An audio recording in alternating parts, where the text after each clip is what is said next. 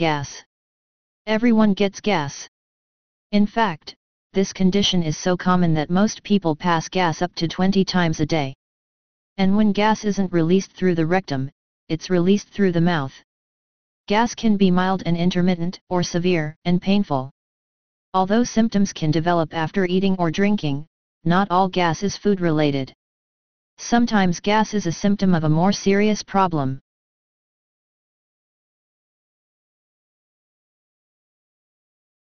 Gas can be uncomfortable, but it isn't usually serious. In most cases, symptoms don't require medical attention and improve on their own within a few minutes to a few hours.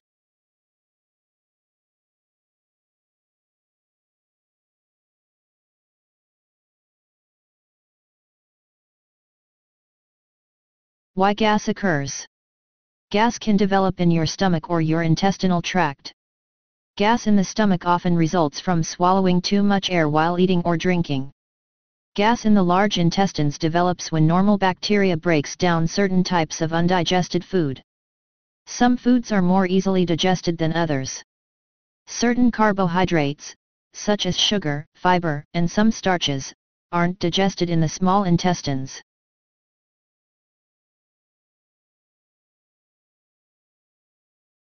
Instead, these foods travel to the large intestines where they're broken down by normal bacteria.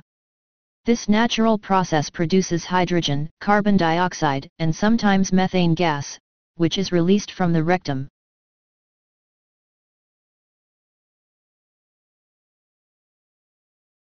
Three types of gas symptom. Abdominal distension, bloating or tympanitis, gas not pass out via mouth or anus. Eructation, gas pass out via mouth. Flatulence, gas pass out via anus.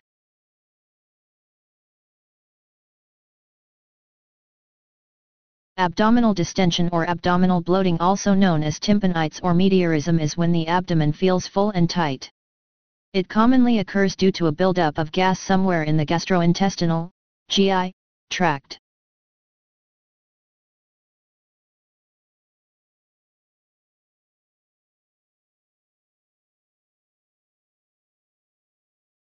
Eructation, also known as belching or burping, is the act of expelling gas from the stomach or esophagus through the mouth.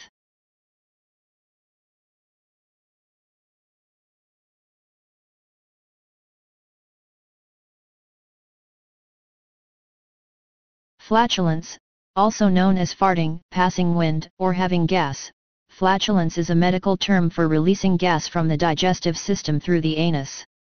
Excess gas in the digestive tract that leads to passing gas is called flatulence. The gas that passes is called flatus. People who have problems with flatulence may feel they pass too much gas or that the flatus has an unpleasant odor.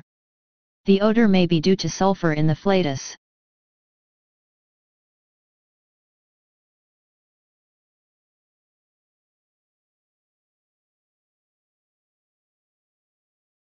Abdominal distension, bloating or tympanitis.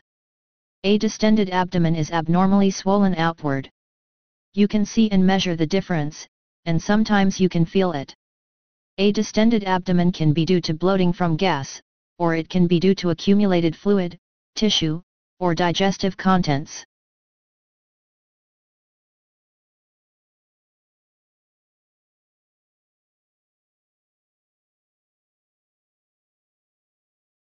Causes.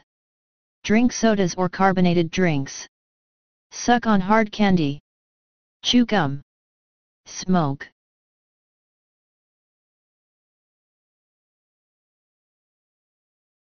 Certain foods that can trigger. Brussels sprouts, broccoli, beans, cabbage, asparagus, cheese, bread, ice cream, milk, artificial sweeteners, potatoes, noodles, peas, apples, prunes, peaches, soft drinks, wheat, etc.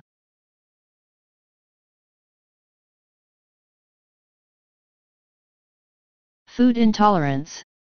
If you have a sensitivity to milk, lactose, or gluten, your body may have difficulty breaking down these foods.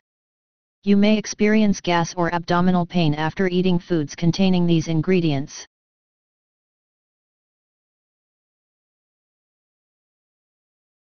Symptom of a digestive condition. Gas is sometimes a symptom of a digestive condition.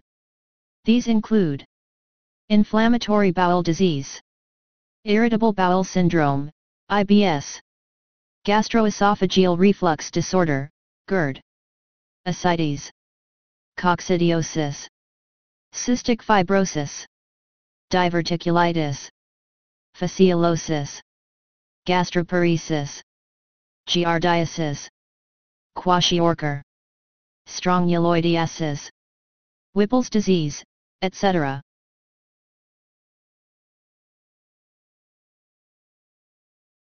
Treatment.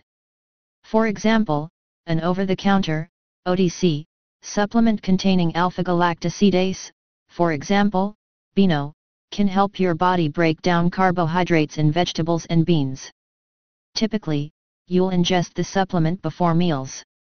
Similarly, a lactase supplement can help your body digest the sugar in certain dairy products, thus preventing gas. If you're already experiencing gas, take an OTC gas relief medication containing simethicone, such as Gas X. This ingredient helps gas move through the digestive tract.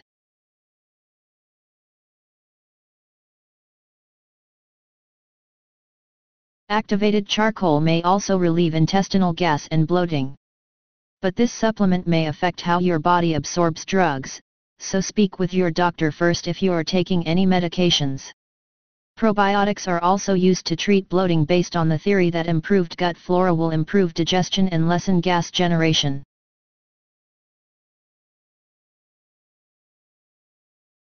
When to see a doctor. If gas only occurs after eating or drinking and resolves on its own or with the help of OTC remedies, you probably don't need to see a doctor. However, you should see a doctor for severe gas that's persistent or affects your daily routine. Also, see a doctor if other symptoms accompany gas. These symptoms include a change in bowel habits, weight loss, persistent constipation or diarrhea, vomiting, chest pains, bloody stools.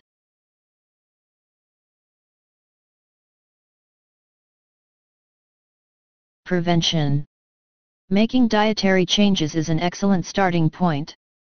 Keep a food journal to identify foods that trigger gas.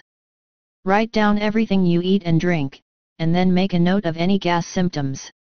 Next, eliminate certain foods from your diet one by one to see if gas improves, and then gradually reintroduce these foods one at a time.